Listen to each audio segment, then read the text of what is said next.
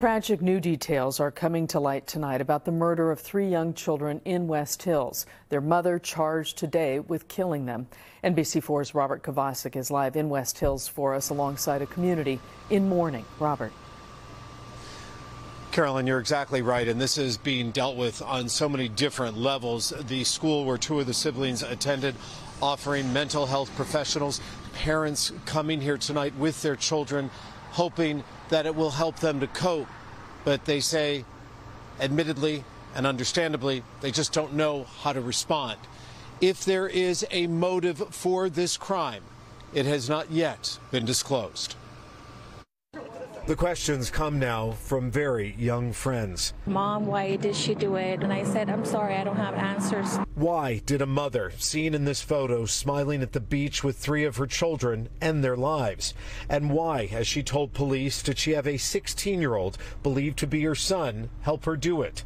Lavidia Gonzalez's kids are classmates with the youngest killed. Give them strength because you can do nothing. The gate outside the home padlocked. It's a crime scene. It's where a girl and 2 boys were found inside.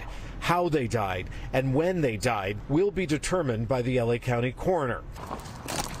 But a timeline we have begun to build starts after 9 o'clock Saturday night, when Blanca Hernandez tells us her next-door neighbor suddenly turned up in her yard with a Bible, praying, taking pieces of her hair and burning them by a candle's wick.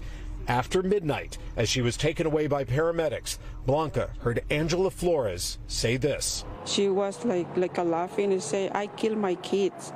I killed my kids. The hospital confirmed she was seen in the early morning hours of Sunday and released. Just after 7:30 in the morning, the LAPD responded to a report of an assault with a deadly weapon at the home, discovered the bodies of the children, and arrested Angela Flores.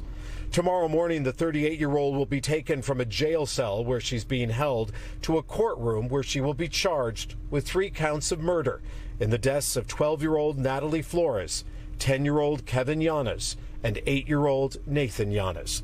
They're in a better place than in this world that we live in.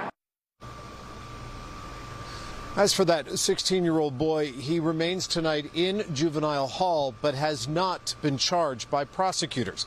Once again, Angela Flores will be in court tomorrow morning, and Colleen, NBC4, will be there.